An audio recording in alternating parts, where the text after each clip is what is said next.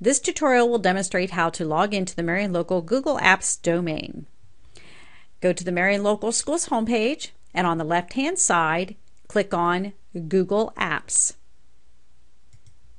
You will log in with your school username, but your password is not synced up. So you will use the password that is sent to you in an email. The first time you log in, you will be asked to change that password. So I'm going to log in as a student.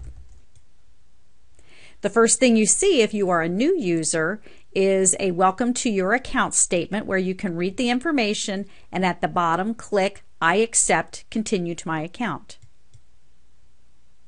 Again, the first thing you will have to do as a new user is to list the generic password that everybody uses and then enter a password of your own. You will notice it has a password strength over to the side. Try to get a strong password. When finished, click Submit. To start creating a document, you will go over to the red Create button on the left-hand side and click on it, where you will have options to create folders and documents and so forth. Let's start with a document, which is just like a word processing document. When it shows up, you can start typing. Just like any word processing document, you can highlight it and make changes to font sizes and styles and colors and a variety of other options.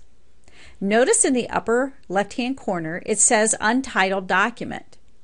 You can change the name by moving your mouse over Untitled Document and it says Rename, or you can go to the File menu and select the Rename option.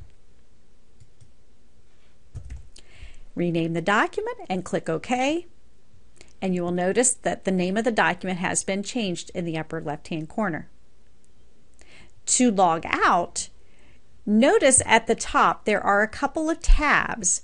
There's My First Document, which is the tab we're currently on. I can just click the X to go out of this document.